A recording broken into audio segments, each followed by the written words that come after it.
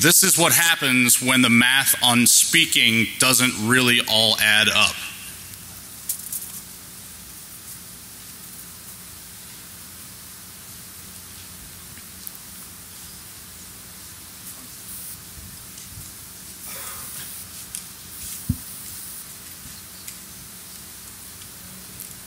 Well, hello. Well, hello. Ready to do this? Yeah, I'm ready to do this. Let's do it. Do you want me to stand up or? Oh, what, absolutely. Hey, you know what? You're the boss. Assume the position.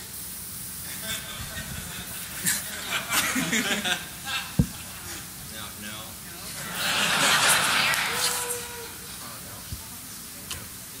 Yeah, I'm pretty sure. No, my mom's gonna watch this. All the more reason. All right, guys, it's up to a vote. Does he get to keep his pants on or does he spare ass? Pants on? Spare ass? You got it. No, fuck you guys. Let's do it.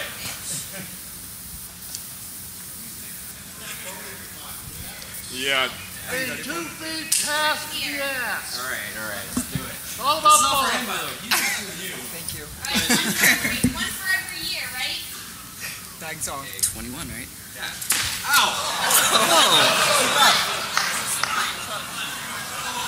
Let's do it.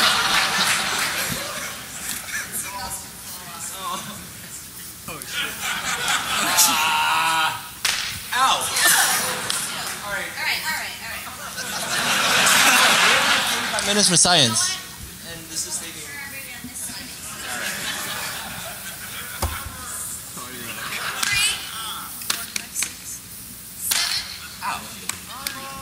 10, 11, This is starting to really suck. I thought I like it. I liked it for a little bit. 13, that was my first year. 14, Ow. 15, and then I missed 16 and 17, so. John, you fucking suck. No, you gotta get the rest of it, man. No, I'm not. we're at 17. You guys want to help me finish counting? All right, ready? 18! Okay, Ong is my nice friend. Alright, science time! Enough spanking. Alright, enough fucking around. We're gonna do science now. Alright? Yeah? No. Okay. How? Thank you. Anyone else? Oh, Lord. Okay, science. So, I'm a PhD student from Columbia University. And this is my research. How's your voice shaking? It's my butt hurts. And this is terrible. Okay, so, I'm actually just looking at this now. The name of my talk is Stepping Stones, Adventures in Full Spectrum Embedded Exploitation and Defense. So the defense part is really important. This is really what I want to talk to you guys about. And here's why. Oh, and by the way, the slides are not on the DVD. It's on our website, and it's like 100 megs because unicorns are magical creatures which cannot be compressed at all. So sorry about that. And this is our typical talk. You know, this is what I usually do. First we say, hey look, you know, we find this bright shiny thing that we want to play with. And be it a router, a car, or a phone, or a printer, whatever it is, we talk about our motivation for wanting to do this sort of thing. And then we spend a lot of time in fail shack, you know, figuring out all the different ways of not owning these devices. We fail and we fail, and after a while we finally succeed. We find that one vulnerability, we built that one exploit that works, so we're really excited, and we spend some time during the presentation talking about it. And then comes the bad news. Okay, the bad news is this thing is everywhere. The fix is really hard. You know, this thing runs our lives, and it could potentially have very big impact. That's terrible for the world. And then we feel bad for saying that. So we say, well, it's okay. Actually, we have this thing called duct tape. So we're going to duct tape this thing up by unplugging it from the network, or let's just not use it in the way that it's intended to, and hopefully your house won't fall down tomorrow. And then, you know, me, I usually have pictures of cats and things I find on Google image search like 4 o'clock in the morning for harmless copyright infringement. And during like the last 2 minutes of the talk, right, we always have this slide that says, wouldn't it be great if we had a real solution, you know, a solution that's not just duct tape, that actually fixes the fundamental insecurities, the problems, the reasons why we have the problem that we presented on. And then we say, okay, goodbye, have a nice day, and we do it all over again. But the real solution is never really presented, usually. So I'm happy to say today we worked really hard to make this talk a little bit different. I'm going to spend about 47% of this talk on the offensive side of our work. You're going to see polyc's malware propagation. And by that I mean malware on embedded devices that propagate from one type of device to another, like a printer to a phone, from a phone to a router, and vice versa in full mesh configuration. And then we're going to spend a lot of this time, as much time as I can, on the defensive technology that we've built at Columbia University that we're commercializing through a little company that is called Red Balloon Security. The defense is called Software Symbiote, and it's essentially the product of the 5 years of my PhD work. You're about to see it live on stage in what amounts to basically your typical modern office. And then we're going to spend some time showing you pictures of unicorns and other things that I find on Google image search. So HumanCast, this is my PhD advisor and co-founder of Red Balloon Security, Sal Stofo. We haven't seen him since Black Hat. We don't know where he is. Michael Costello is a fantastically beautiful man, a designer by day and a scientist by night. This is Jatin Kataria, who is also a research scientist at Red Balloon Security, and here's me getting spanked on stage and such. And special guest appearance by Mikey Droptables, who is the mayor of Pwntown, which is located between Quarth and New Jersey, so halfway between. And that's not all. So we have a lot of gear in front of you. We have the cast of machines, and this is stuff that you probably use every single day.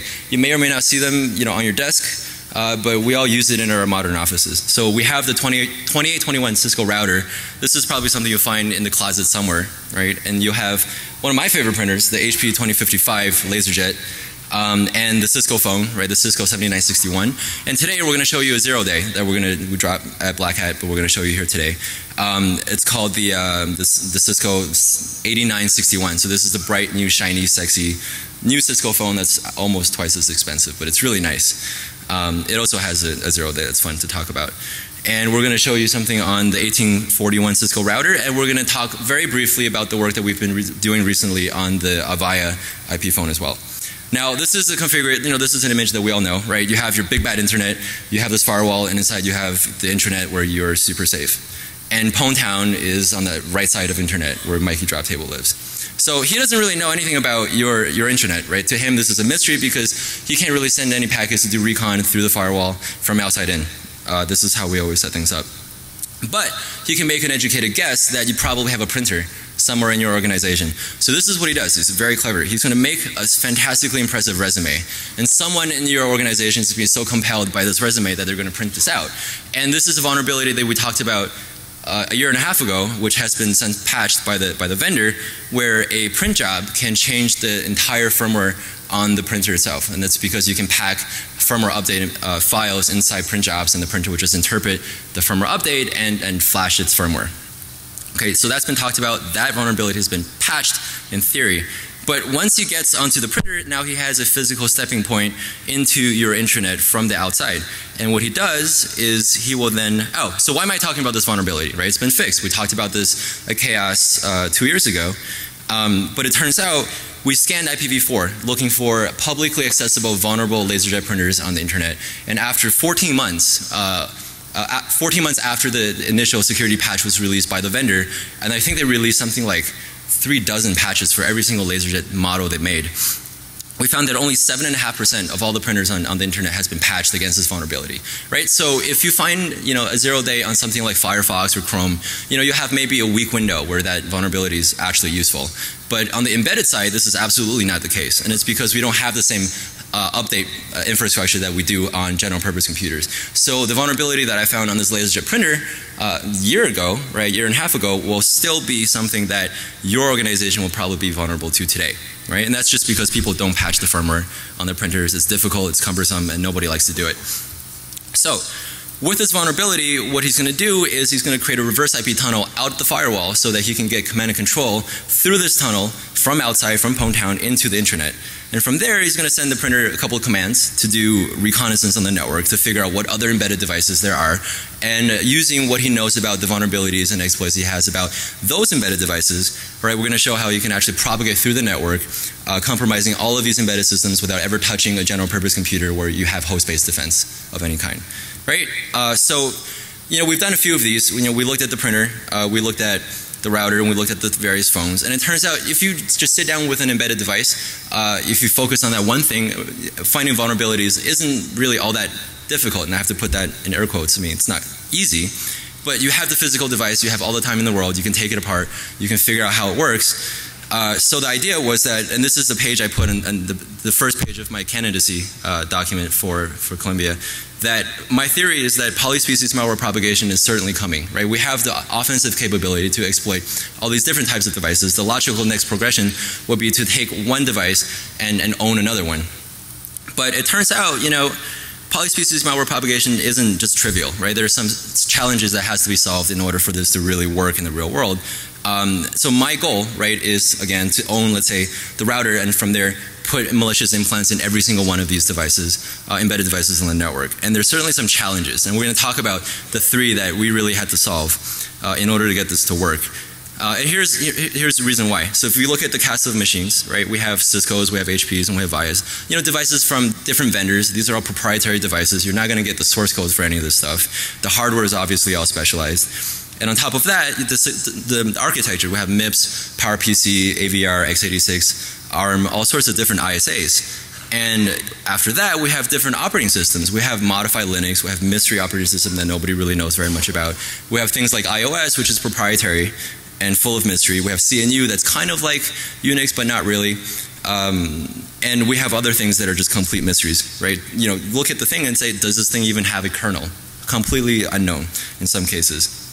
So what I want to say is that take a step back. We're going to show you solutions to these problems, these challenges that we found for the offensive side. But we're really, when you solve the offensive problem, you're solving the dual of the defensive problem. So we are actually taking the insights we've gotten from building the embedded defensive technology, software symbiote, to apply this to build a offensive demo. So we're using the same type of technology for offense and defense, right? Yin and cat.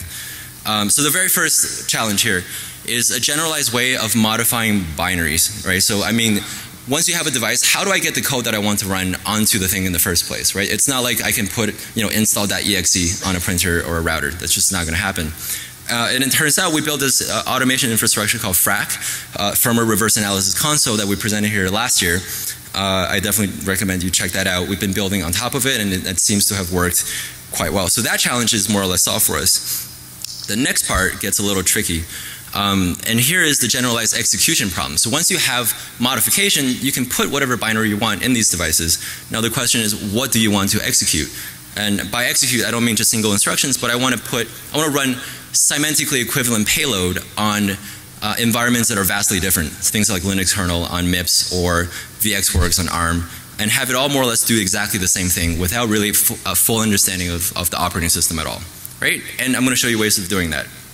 Once you solve that, there is an actually even trickier problem of getting input and output to these targets. So you have OS and hardware agnostic payload of some sort. How do you communicate to it? How do I send traffic and receive traffic from this device without understanding how the network subsystem works, right? Typically you figure out, let's say the index driver works this way, I'm going to hook this specific call, and that's the way that I can see all the traffics that are coming in. But in operating systems that you really don't understand, this is very difficult. So let's talk about generalized execution first. Forget about everything you've ever learned about any operating system. That's why we have this black box down here, right? This is like XYZ computer. You know that the memory is roughly organized in this way. You have some code and you have some data, dynamic data region, right? Somewhere in that dynamic data region you have what's generally referred to as IO mem, right? And inside this code, it shouldn't surprise you, but embedded devices firmware is really bloated. It's got a whole bunch of code that really isn't necessary for the operation of that device. And by that I mean, debug strings, IGMP if you don't use that sort of thing, multicast IPv6 if you're not using it, syslog, and a lot of dead code, redundant libraries that are linked in through the build process and whatnot. In fact, Mike and I looked at Cisco iOS, and it turns out if we wanted to rip out BGP and the HTTP server, it looked like we were able to take out 40% of the iOS binary and still have that router come up and be fully functional if you just didn't want to use the web server or BGP. So there's a lot of room to play with. And on the other hand, there are points inside the code that we know that will be executed at a high frequency with high confidence, right, regardless of the operating system. And here's a really good example. The ERED instruction. Every time an exception comes up, the ERED instruction is called. So if we just mapped out all of the ERED instructions and hook that, we'll be guaranteed perpetual control of the CPU. And there are a bunch of other places where we can look. Popular functions that are called all the time, memcopy, etc. So put these two things together, right? We replace the dead code that's not necessary for the operation of the device, whatever it is. We replace it with our own payload, right? This payload is capable of restoring state between itself and the host program. So think about this as a binary scheduler. We use some other dead code for dynamic memory region, stack, heap, scratch area. And the last thing we do is we hook a whole bunch of intercept points to guarantee that our payload is periodically invoked. And then that's really the solution to the generalized execution problem, right? You can compile the code for a specific architecture and inject it into the environment regardless of the operating system that you're working inside. Now, how do we solve the input and output problem? And I'm going to say that we can actually take the solution from the generalized execution part of this and at least solve the generalized input problem. The output is still a little bit more difficult. And this is what we do. The payload, in this case that we choose to run, is called the packet scrubbers, right? We're doing an Easter hunt, essentially. We're going to put this piece of code that will do a linear scan through the I/O memory region of the device regardless of what the operating system is. We're going to hook a whole bunch of points that's going to guarantee that the packet scrubber will be hit periodically all the time. And as the device receives network traffic, right, packets are going to be copied into I/O memory. And in that I/O memory region, we're going to detect well-known patterns that we define ahead of time that we're just going to call command and control patterns.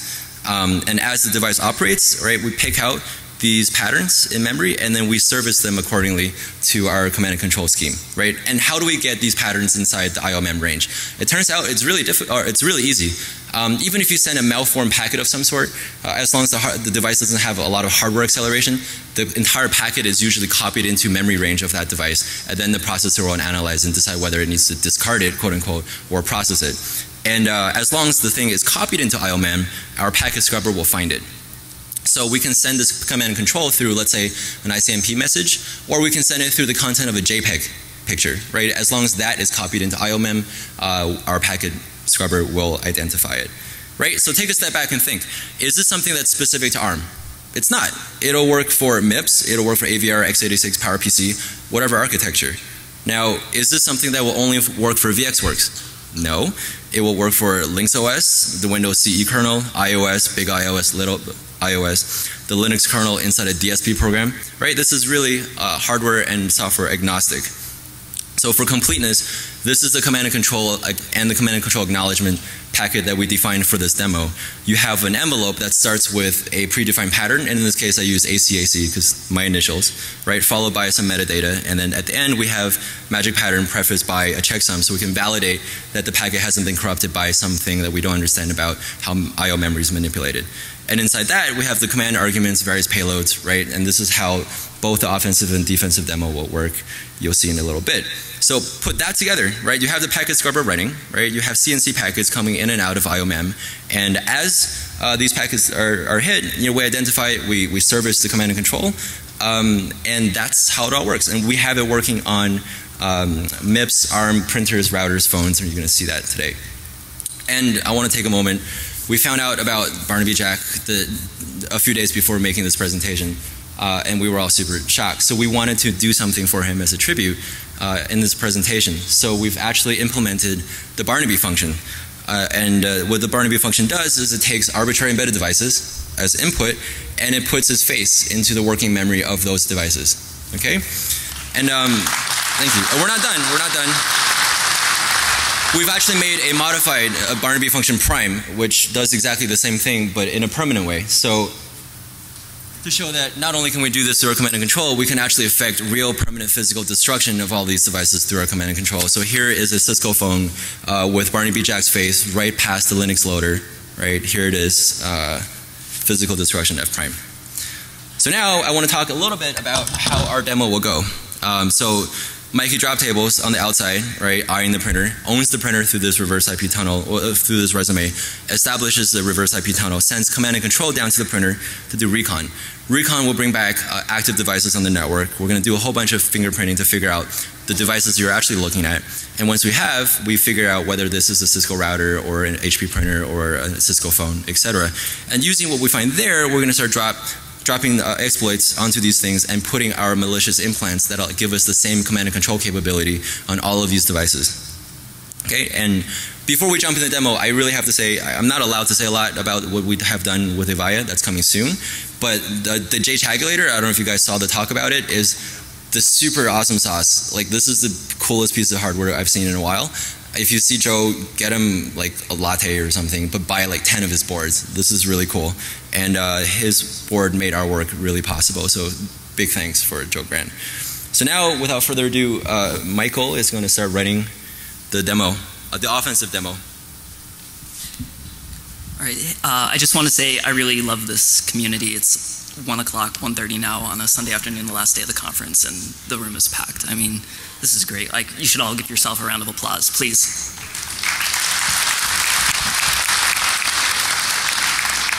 And there's going to be a very tiny bit of audience participation here. So, you know, when that happens, please everybody just shout out the obvious answer.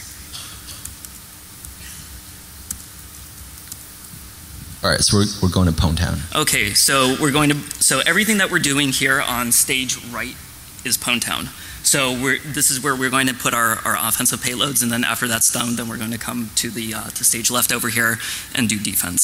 So I'm going to bring up my server. We've already sent our resume to the printer. It has been it's rebooted, and it's going to build its reverse tunnel connection out through the firewall, out to where Mikey Drop Tables is living. So we've got our tunnel connected. So we can now bring up our offensive console.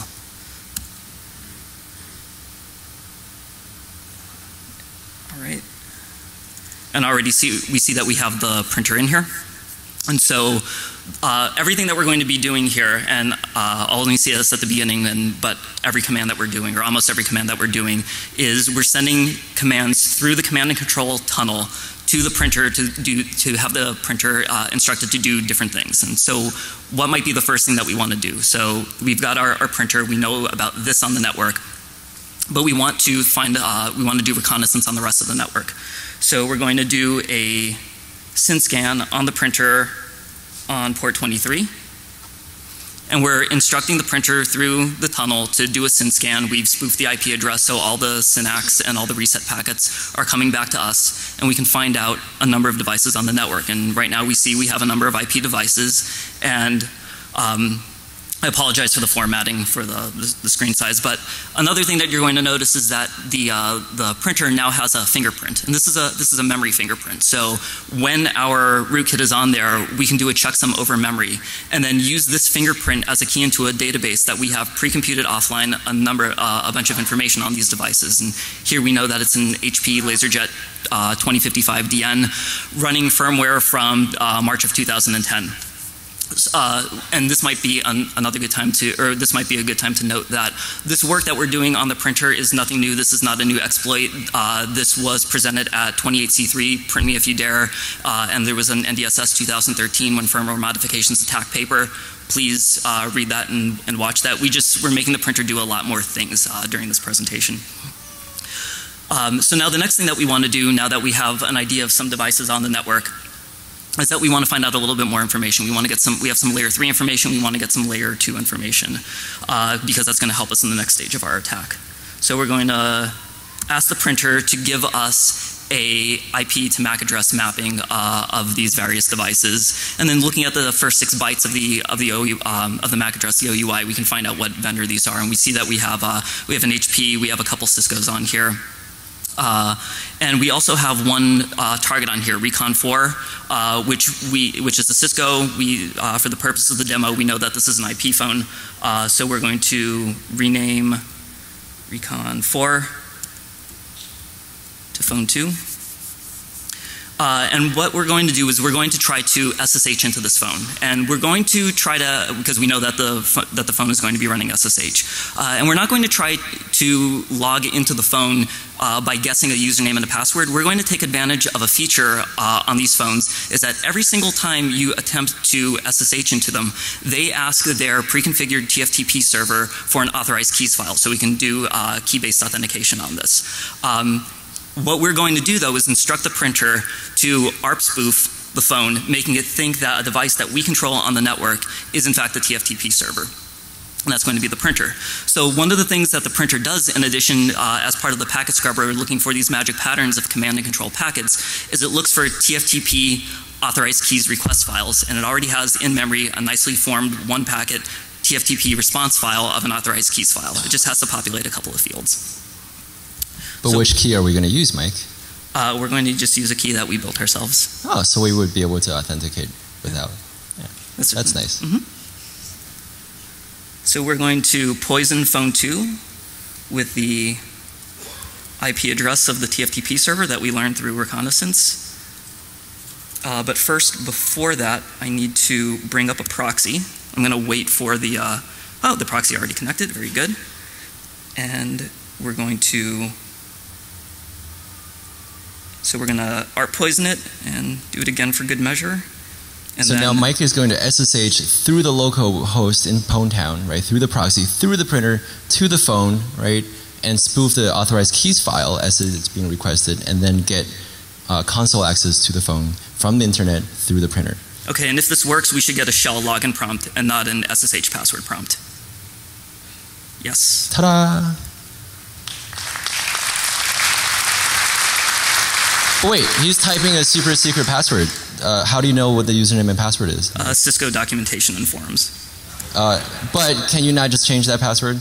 No, because if you change it, then the checksum changes and the phone resets itself. And the password comes back to the way it was before? Yes. Oh, that sucks.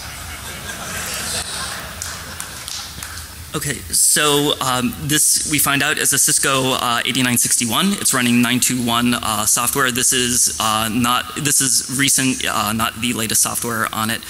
There has been a release, or there will be forthcoming release that kind of puts epoxy in some of the holes on this, but doesn't actually address the problem that we're going to show you all today. But here we notice that this is a phone. This is a general purpose computer. This guy's to look like a phone that's running a Linux kernel on here. And we're not going to go over everything that we tried and failed to do to get root on this thing.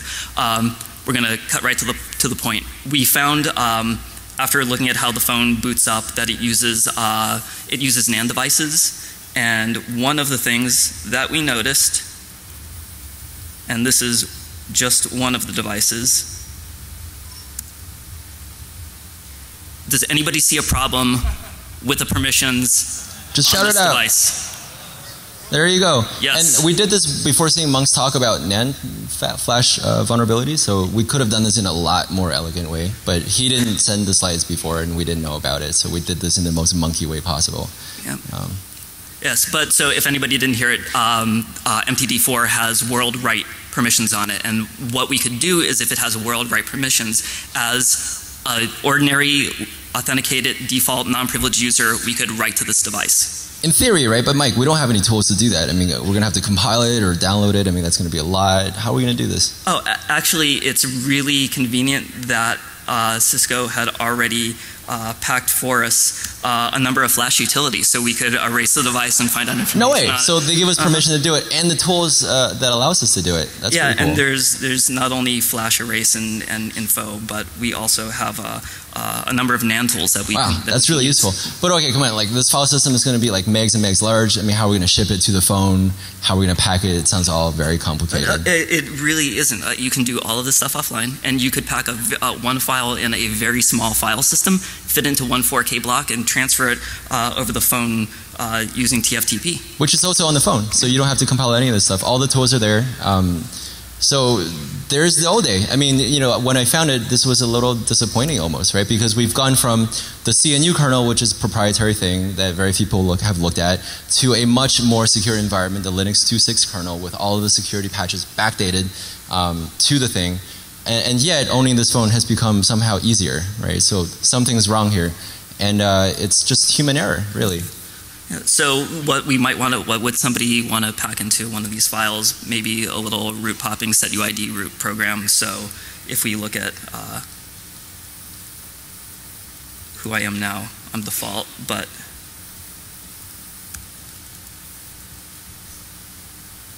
I really don't type this slow. Everything's going over this proxy.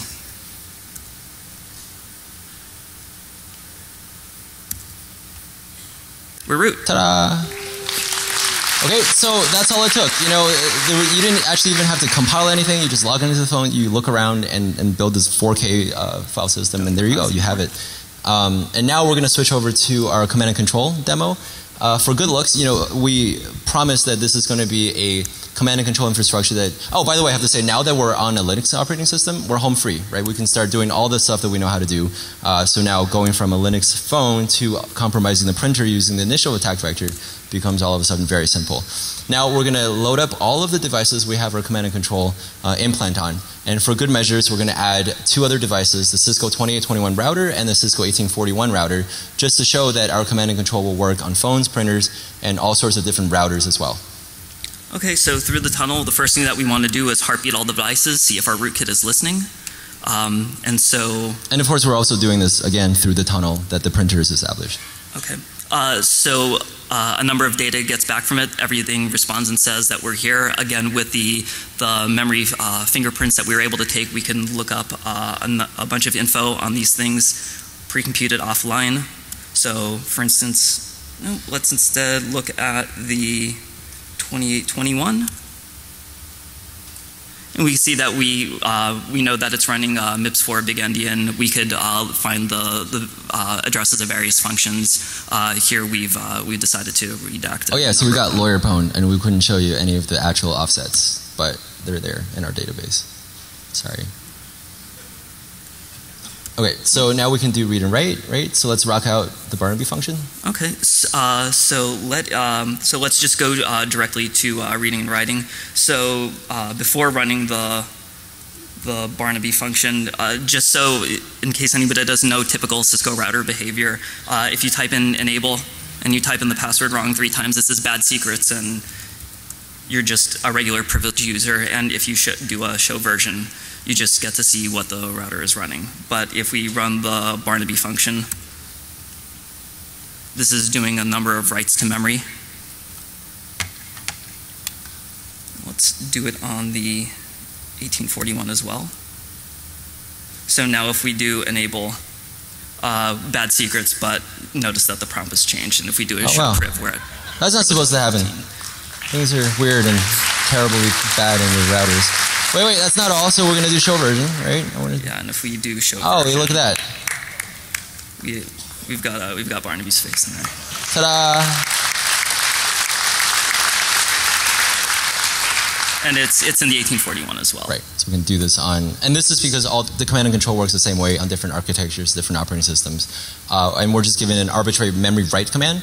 And we're writing it to the specific location. And the reason why we know the specific location of the string is because we actually have pre-computed the disassembly of the specific iOS version that we found, that we know this router is running through the fingerprint that we've exfiltrated through the heartbeat. Okay, and we can do this at scale on all of the images from all the devices that we have under CNC. Okay, let's move on to so let's do the defense demo. We're running a little bit short on time, and as promised, I'm going to spend as much time as I can on the defensive side. So I want to say, well, okay, population Pwntown without defense 6, right? Terrible. Oh, another fun fact. It turns out the HP printer is really quite a capable piece of device. This thing can send about 15,000 packets per second, right? And you can send terrible things. You can just yak, yak, yak all day long. And it turns out, if you want to DOS a 2821 router using a single printer, you can. You can peg it to 100% or 98% CPU utilization. And just that's one printer. Imagine what I can do with 2 printers. And we'll show you that if we have some time, right? Wins all day. Okay, so now I want to show you the defense demo. And this is the thing that I've been spending the last 5 years of my PhD career developing. This thing is called Software Symbiote, and it uses a lot of the same insight that you saw on the offensive side to develop dynamic firmware integrity attestation in arbitrary legacy embedded devices. We're showing you demos that run on ARM, on MIPS, on Cisco phones, on Cisco routers, and then on HP printers. This is really not something that, and we require absolutely no vendor intellectual property. We take the binary that comes from the vendor, We require no source code. We require no hardware modification. This is not a timing-based attestation method. This is not a static attestation method. This is not proof carrying code in any way or inline monitoring. I mean, this is something very new that is very flexible, and you're going to see a demo of this thing working right now on exactly the same hardware that you saw the offensive demo on. So we're going to get out of Pwntown and go somewhere else. And then, as Mike is setting up, we're going to run through the first phone exploit that does kernel memory modification, right? And we're going to bring up the Symbiote alerting console that's going to show us dynamic updates to the checksums of the static regions of code inside all of these devices. So any piece of code that is modified within static code regions of these devices will be detected in approximately about 100 milliseconds of detection latency, depending on the speed of this, the CPU. So the routers will have a 100 millisecond or so. The phone actually has a much faster CPU, so we can actually detect it much, much faster. Okay, so we got in here, we added our routers in. Again, I apologize for the formatting.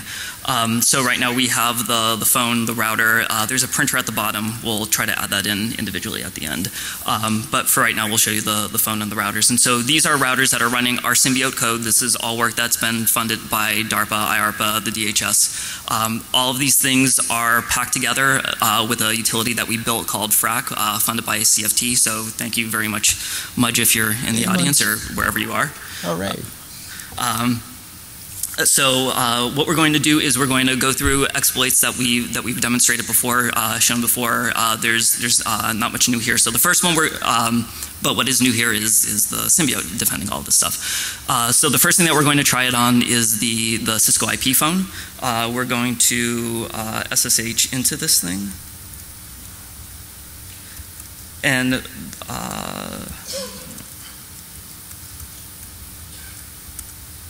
so the exploit that we're going to be showing here is the same one that we showed at 29C3 hacking Cisco phones. So if you want the details on that, please watch that video. You can find it on YouTube. Whoa. Don't walk in front of the speaker.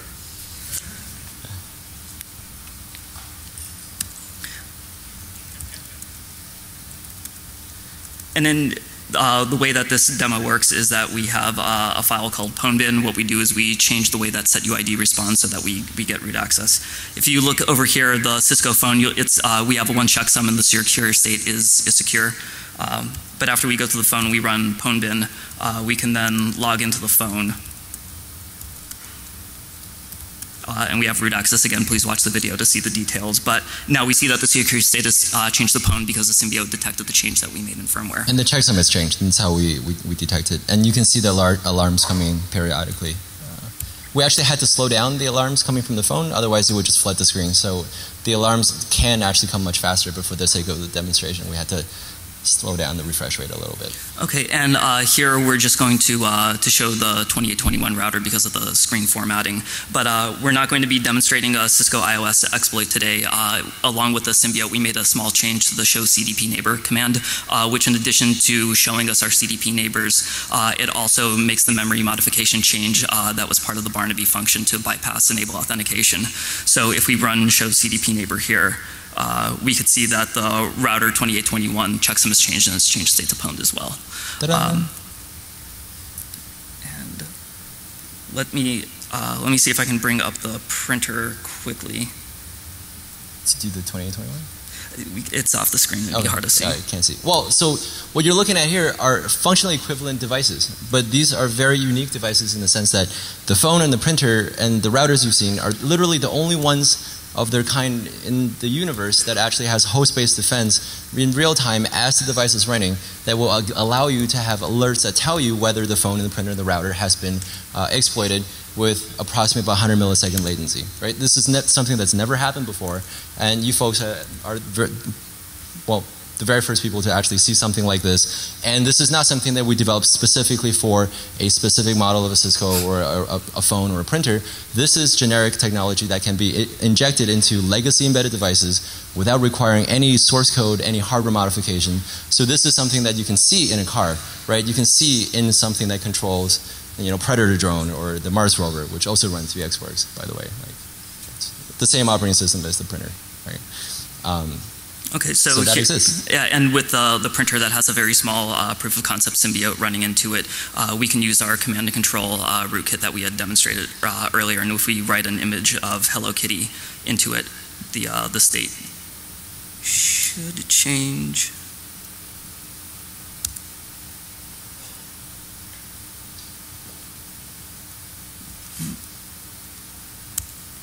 Oh, well, sorry. Oh, there. There you go. So we made a change to memory. The symbiote picked up on it, Almost. checked some change, and we got it. Ta-da! So that's it. That's our defensive demo. I just want to say, so we've accepted host-based defense on desktop servers for a very long time now, right? And we haven't really started thinking about ways of seriously defending embedded systems against this type of attack. So you've seen in the last few years that exploitation of these devices are no longer a myth, right? It's no longer that hard that people aren't looking at it. Now, hopefully you saw here that the polyspecies malware propagation part of this thing is also not a myth, right? You saw live on stage. You saw a printer own a phone, right? And malicious implants on routers, etc. So I think this is the real time that we need to start thinking about real ways of getting this technology out. Host-based defense on the devices that we use every single day in our offices, right? In our defensive networks, etc. So we have a few more minutes. I'm going to take Q&A in the pool.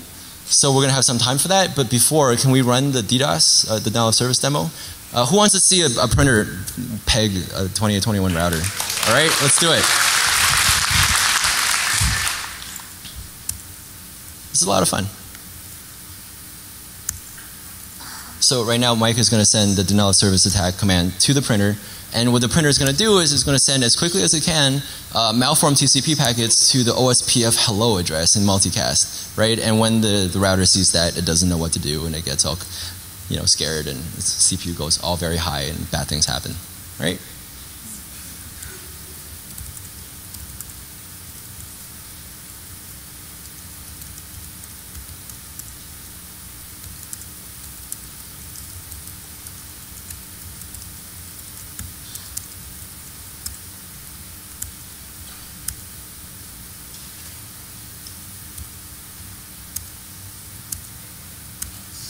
Ta-da!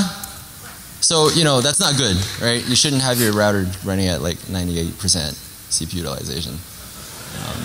And this is all happening from a single printer. So imagine like a printer and a phone, right? We'll show that next year.